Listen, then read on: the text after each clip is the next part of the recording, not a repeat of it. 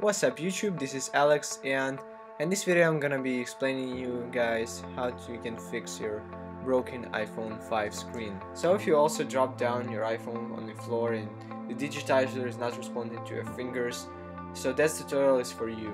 So the first thing I wanted to do is to fix the hardware problem, but I didn't see the hardware problem there, and the thing that worked for me is just saying to Siri, set brightness to 100%. And it just, when it's 100%, it's actually responding, and you have to stay at 100% all the time. So you go ahead and open your settings app and then go to your screen and brightness and untick the auto brightness.